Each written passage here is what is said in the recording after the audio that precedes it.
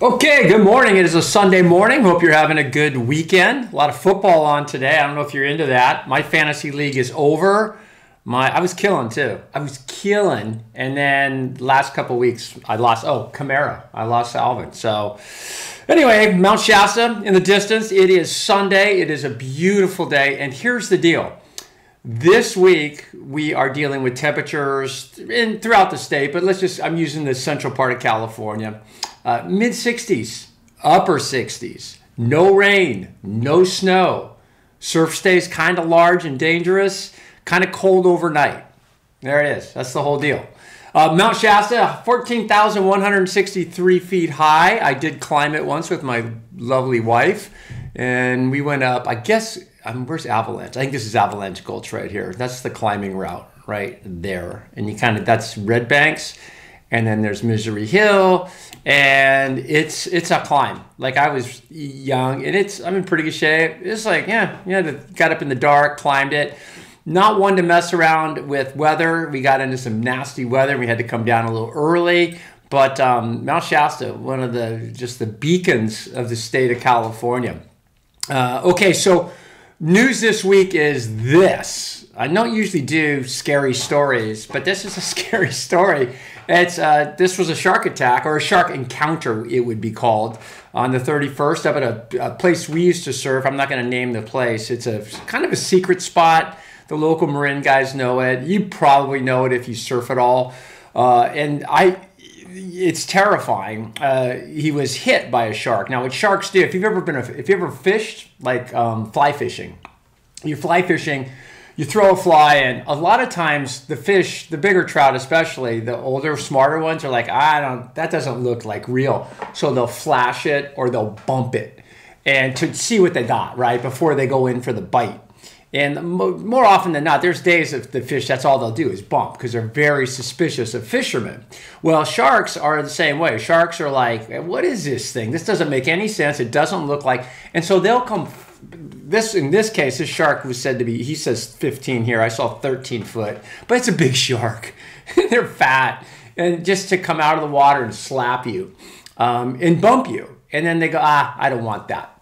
And so it's sort of I think often it's a juvenile thing for sharks. I think the younger ones aren't sure what they got. But either way, I know guys that this has happened to. I also know 1, 2, 3 personal firsthand accounts from friends. I've never been in the water with this, but I know 3 guys that have been bit by sharks.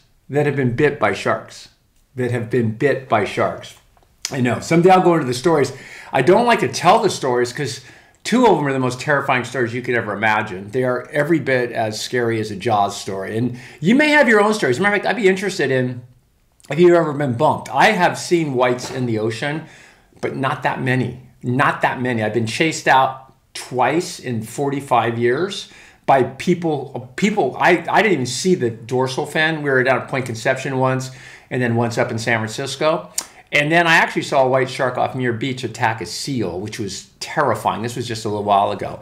So white sharks, yeah, that's what they're doing. They're bumping you to see if you're for real. So anyway, someday we'll get into those stories. It's the red triangle. Let me see if I can draw that. I can draw this in. Okay, so here's Bodega Bay up here. Here is Monterey Bay, and that's the red triangle. That's where most of the shark attacks, in my understanding, most of the shark attacks occur. I feel like Australia would have more, but certainly in the United States. I should check that. I don't know if it's all worldwide, but in the United States, white shark attacks. Okay, Mount Diablo. It is 3,849 feet tall. It's beautiful. We talked about brewers up and down California. If you spend some time on Mount Diablo, I suggest if you're watching this, you're probably a California historian type. What's going on here? That's one of the best books to read. Up and Down California. It seems boring, but it's not. He was with the Whitney survey crew, Mount Whitney, in the late 1800s. Okay, so the beach surf is coming up. Well, it's actually come down a little bit, and it is surfable, especially Santa Cruz, but it still stays big. So Ocean Beach is going to be sketchy. It's going to be good conditions, but it's not for the faint of heart. It's 8 to 10 feet. That means you're going to have solid 10-foot sets, which could be solid 13 or 14-foot faces with not a lot of tide movement. The tide's in pretty good spots. So high risk for surfers this week. There's the high surf warning along the coast. That is in kind of that blue. Here's a dense fog advisory that is hoisted for Modesto South. And then offshore here, you've got a small craft advisory, which is pretty typical. All right, so now we move on to the weather stuff. We've got clouds. Nothing's going to happen for a while. What I'm going to show you in the computer model is dry, dry, dry, dry, dry, dry, dry, dry, dry, right through like about the 19th to the 20th of January. And then something breaks loose. In the meantime, it looks like we got a little valley fog here, right? Those little strips of valley fog. No coastal fog. This is the visible map from, it's linked directly to my links page. And I want you to, this is the map I think is probably the most important.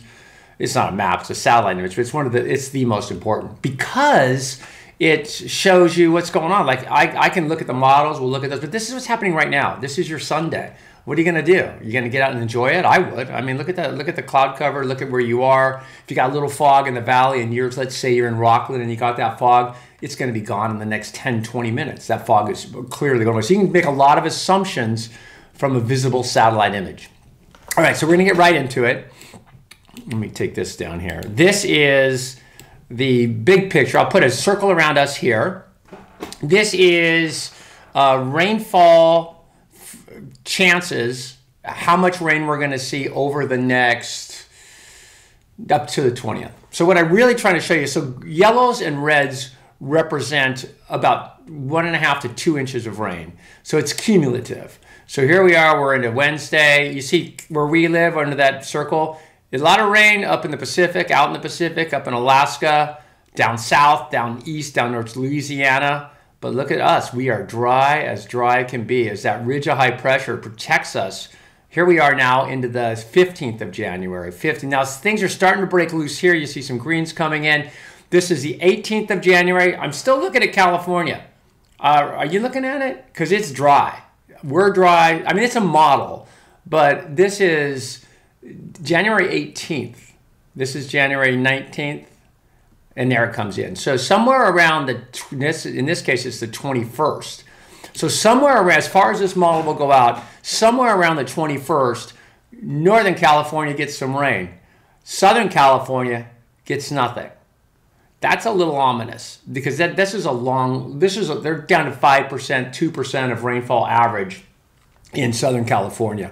So that is, I haven't seen that before. Not with this much rain north. With Marin County watershed, 180% of rainfall, and San Francisco, everybody's over 100% until you get down to Monterey and everything just drops off. Okay, so we come in close. This is the same look but close up. Boom, boom, boom, boom, boom, boom, boom. Going through time, going through time, going through time. There comes the 21st, and even then, you can see it's not a lot of water. I'm looking close. It's only like 1/10 of an inch, 1/4 of an inch of rain. And then Southern California, not a thing. Now, it's a little concerning. This is from top of Palisades. And you're looking kind of west. These numbers at the top obviously representing degrees, right? So kind of westerly direction. So if the sun were to set, you'd see it setting up here, further to the south, pardon me. And you're looking out towards the coast. And I bet you on the right day, you can't see from here, but I can see, if I'm on top of Mount Diablo, you can see the Sierra Nevada, certainly. And I think on a day up in the mountains on deck day, you could probably see Mount Diablo. Okay, so here is Ocean Beach. See how thumpy it is? Definitely dumpy.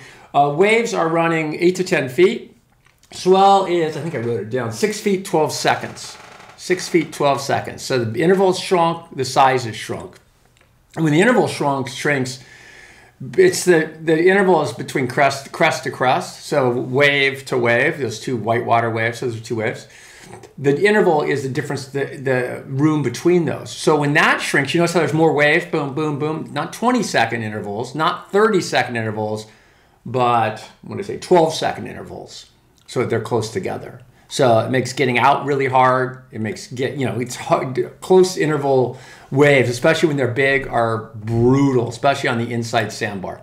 And what happens in Santa Cruz, as you know what happens, right? The waves refract around the point, they clean up, and they become. We talked about this a little bit yesterday, but the waves come in like this, and they start to turn, and they turn in. Look how much cleaner it gets when it comes into the inside. Not only is there a lot less wind, but it grooms and kind of takes some of the energy, because waves aren't just on the surface, they're underneath the water too. They reach down and they touch the bottom. And when they touch the bottom, and they start to slow, and when they slow, they start to bend. That's refraction. And they bend and they turn in, and that, when you slow a wave down, makes it easier to catch, makes it cleaner, makes it kind of stand up a little bit, right? Pushes it up. So the Steamer Lane, probably one of the better point waves in the world, I think. It is Soda Springs right now. It says the temperature this morning was 26 degrees. Let's take a look and see what's going on up on the hill. And we got a picture of, looks like summertime. Wow. Beautiful day. I just read something online about, they're talking, because I guess Tahoe right now is super impacted by everybody who goes up there now, right? And VRBOing and what have you. This is down towards North Lake, Tahoe downtown kind of. But there's so many people up there during these holidays. And I told you this once, ski resorts, I know this because I have friends who work and run ski resorts, or kind of run them. They basically get all their money in this holiday period, these last 2 weeks. Not some of their money, almost all of it, all their profits, all their come this 2 weeks. So everybody goes up skiing, right? And if they don't, the ski come, So anyway, a lot of beefing around up in Lake Tahoe about traffic, and the locals are mad, and people go up there and disrespect the place. And it's true of any tourist location. You just get people who aren't from there, and then maybe they don't understand the roundabouts, things like that. So if you're going to Lake Tahoe, and I know this isn't you, but just be as kind as you can, because the locals are just getting punished, especially during this 2 week period. Okay, so what did I say? I said we got no rain for a long time, so just go do. Surf's a little dangerous along the coast, so crab fishermen, please be careful. It's going to get cold in the mornings. We're going to see some freezing temperatures overnight. Might even see some frost advisories and freeze watches and warnings. And then, we're going to be dry for a while, and temperatures are going to be mid 60s, upper 60s. I don't know about 70s, maybe down by Monterey. Okay, there you go. That's the forecast. I'll see you back here tomorrow.